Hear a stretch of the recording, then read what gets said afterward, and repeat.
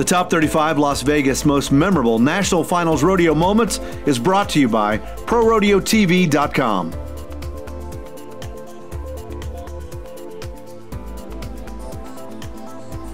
You can't celebrate an anniversary in Las Vegas without recognizing the guy who raised the roof after every winning run at Thomas & Mack. Fred Whitfield made so much magic, it's tough to single out one most memorable moment. Here are a few highlights. The 1990 overall and tie-down roping Rookie of the Year qualified for 20 straight trips to the Wrangler NFR between 1990 and 2014. Whitfield took 23 NFR go-around victory laps. Lightning fast, but also consistent, Whitfield won 4 NFR tie-down roping average crowns in 91, 97, 99, and 2002, which ties him for the record for the most ever with 3 other Cowboys. You can do it tonight!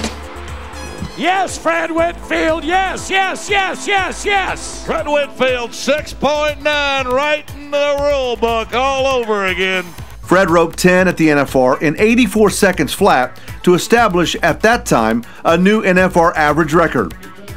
All told, Whitfield won 8 gold buckles, including 7 in tie-down roping, and the 1999 World All-Around title. Fred Whitfield was inducted into the Pro Rodeo Hall of Fame in 2004.